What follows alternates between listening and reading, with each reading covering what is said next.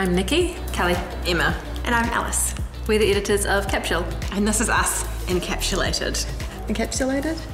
Encapsulated. Nancy Drew, detective. Child detective. When I was super young, I watched Sequest DSV. You won't know what this is, but I wanted to be a marine biologist. I really liked singing as a kid, and my mum was really into opera. So I thought, heck, I'll be an opera singer. Journalist for me, ever since I was 10. For me, it was after 9/11 when I saw all of the journalists on camera running around and reporting and finding out things that were happening exactly. That was like, yep, that's what I want to do. Kmart does quite a good line and loungewear, don't they? Ooh. In pyjamas. An iPhone charger, because I'm always needing another one. Where do all the phone chargers go? Right? The same place as the bobby pins. And the socks. We've worked together for a really long time. We always used to say that one day we'd go to Paris together because we never got to have holidays at the same time. That's a dream. We can do that now. We can do that. We can do that now. But although we're still working together technically, but we can take it on the road. Yeah. Capsule on tour. Yes. Bonjour, Capsule. Oh, I don't know any other French to back that up, sorry. I would still love to write a book. I've made no effort ever in that department, so the dream is still quite a long way off being a reality. Every writer probably harbours a secret desire to do that, so yeah, one that's day. mine too. Yeah.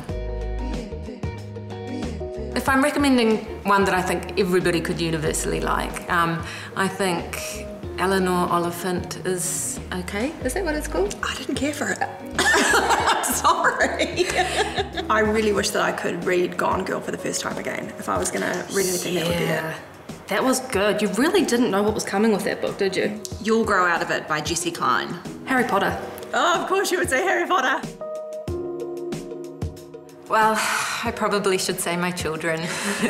Seeing them becoming their own people and discovering who that is. Quite a few years ago, I got diagnosed with an autoimmune disease, Hashimoto's thyroiditis. It didn't sort of define who I am, and that I could be the editor of the Women's Weekly of this job that was quite fast-paced and still do it, and I kind of outlasted that job. It had to quit on me, I didn't quit on it. So I co-wrote a book a couple of years ago, and I was very proud of that.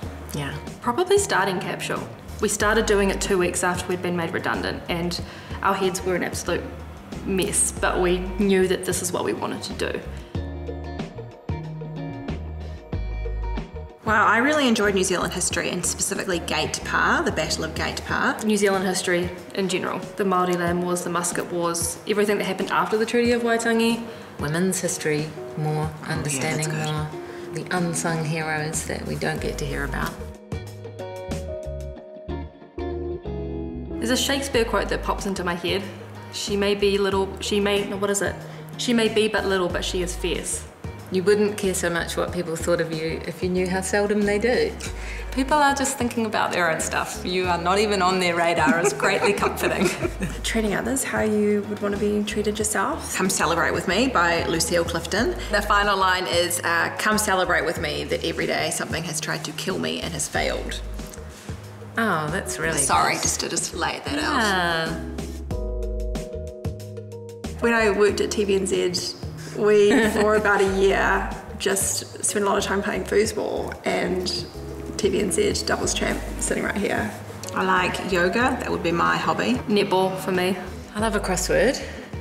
I really. I hope that we will remember what it is like to all come together for the greater good.